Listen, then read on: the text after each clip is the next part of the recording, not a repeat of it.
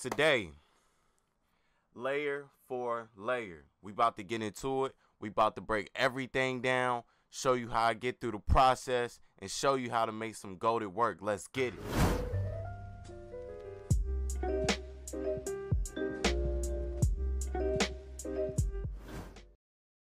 What's going on, everybody? Hope everybody's day is good today, man. Hope it is good today.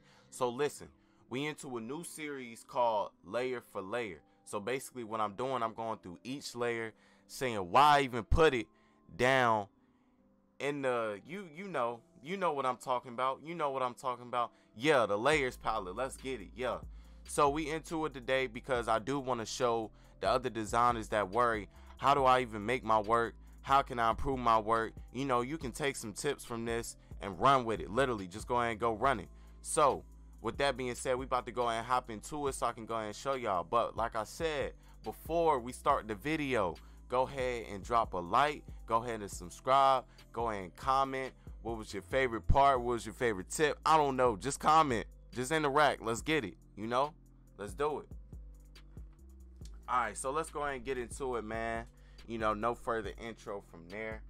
So we got this one little piece right here that I did for my teammate, you know, because I started to do a lot more sports work. If y'all don't know, you know, that's what I do. So like I said, I'm gonna just go through each of these layers and break down why I even put them on here, so y'all can understand, you know, how to create something great. So if y'all want to, you know, just a quick shortcut, just hold down shift and just like go all the way down, and they'll take everything away.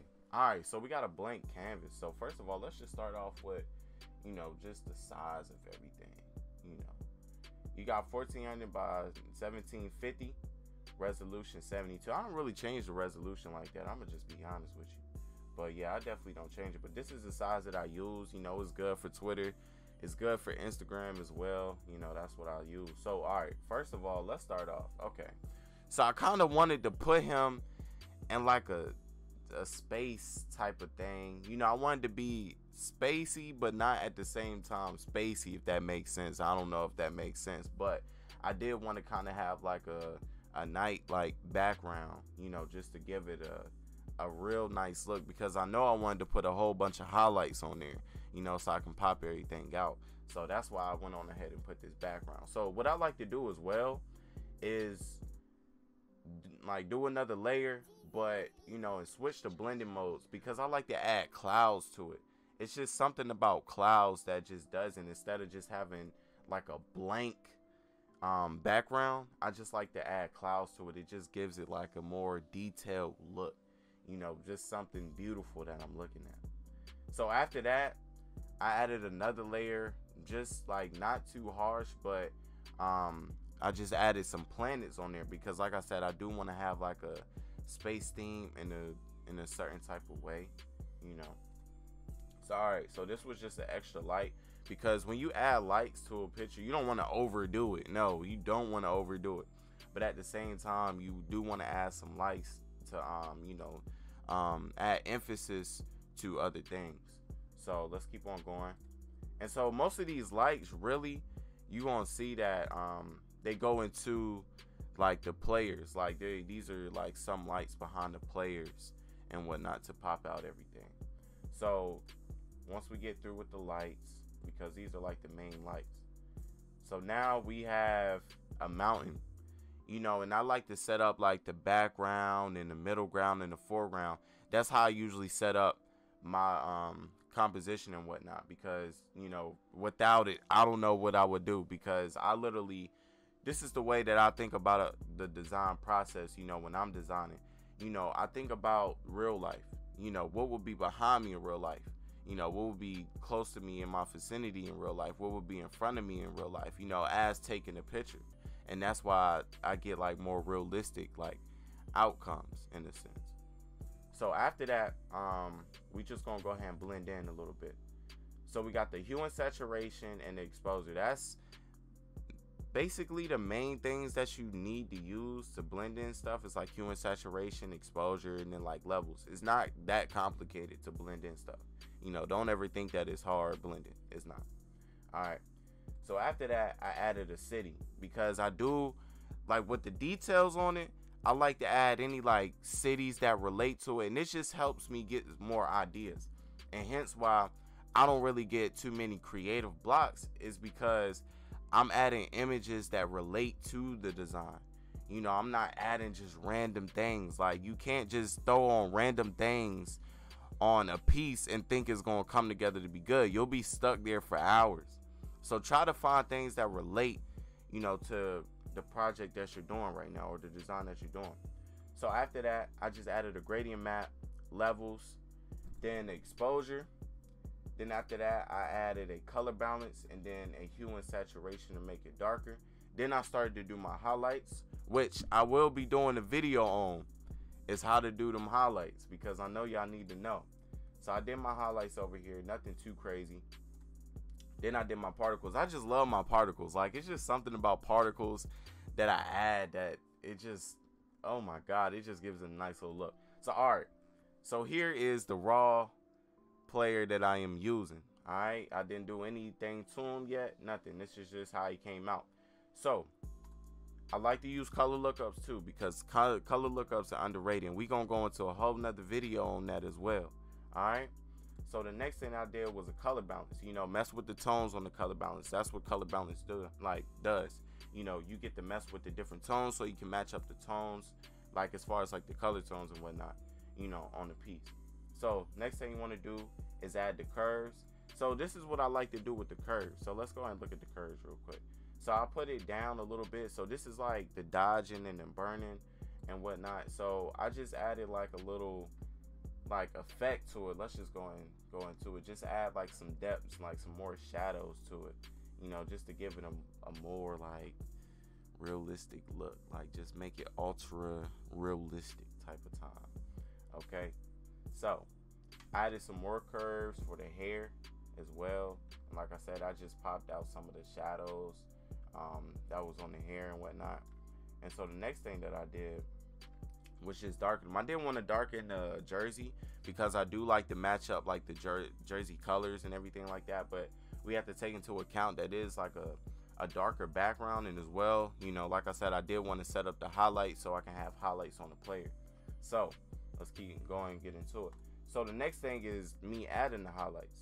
You know, all you have to do is just add like a hue and saturation, you know, and colorize it. But like I said, that's for another video and we'll get into that. So after that, I just keep on adding my highlights.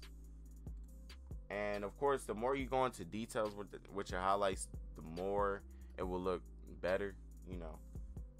But I didn't go too crazy on this one. So I just keep on adding adjustments, levels, hue and saturation, everything like that. So this is how it is, like when everything is blended in. I know it looks weird, but we still have more images to add to it. Okay, so right here, this was kind of like the dust, like in a way, you know, because I do like to add that as well, because I like to have multiple like images of the player on the screen. That's just how I like to, you know, set up my design. So I put a light back here, and then this is my other character. So the reason why I put the light back here is because I had a character right here, you know, and this just pops it out more, leaves more room for me to add highlights to it, because like I said, this is a piece where I want to add a whole bunch of highlights to it. All right, so let's keep on going. This is, now we in the blending part of it.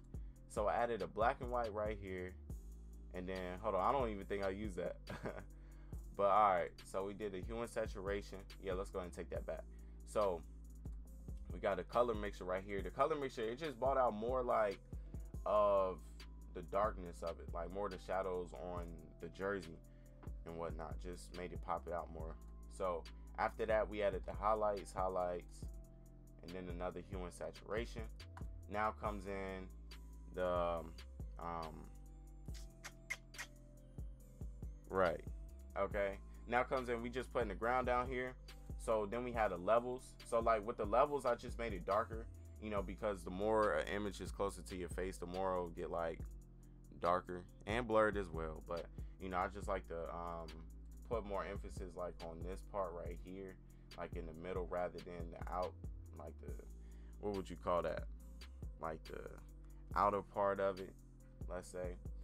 So I finished adding the levels. Then after that, I added another screenshot of him like doing the jump shot.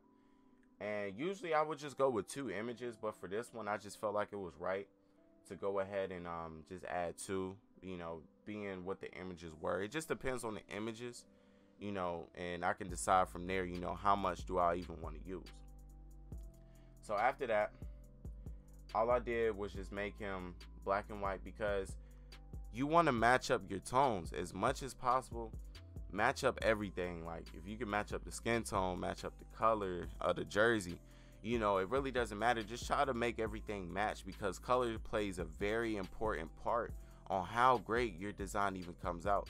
Because if you just have colors everywhere, then your design is not going to look as good. You may have a good composition, but if the colors are not right, you know, it's really going to throw it off. But the moment you start matching up all of your colors, just remember that, match up all of your colors in some way, form, or fashion, you'll be okay. Your designs will come out 10 times better. Trust me on that one. I already know. So, added a color, a channel mixer. Yeah, that's what it is. Channel mixer. Then I added some more lights, you know, to pop out everything. Then I added another vignette. Then after that, class of 2022, because that's his class and whatnot, you know, just little details you still want to throw in there. Then after that, I did the text. So, text tutorial as well, coming very soon.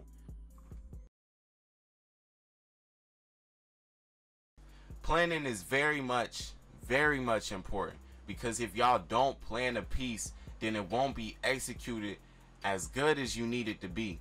You know, all of these top designers, yeah, they've been designing for a long time, but they still have to sketch out some way, or it's gonna become creative block. We all humans at the end of the day, all right? So make sure that you writing out different things. Make sure you're done sketching down everything that you need on the piece, so you can come to Photoshop and execute like you need to execute. All right, because we don't want to just sit here 3 to 4 hours on one little banner when it could have been knocked out in like 1 to 2 if you would have executed the right way that you need to. And it might be even less than that. When you get your flow of Photoshop and everything like that, you'll be good. All right, so this is the first episode of Layer for Layer. Like I said, go ahead and like, comment, subscribe, do everything. Go ahead and share the video. We're gonna be coming out with more episodes of this. You know, it's gonna be another part 2 coming later this week. All right, so just stay tuned for that. But everybody, please have a blessed day, and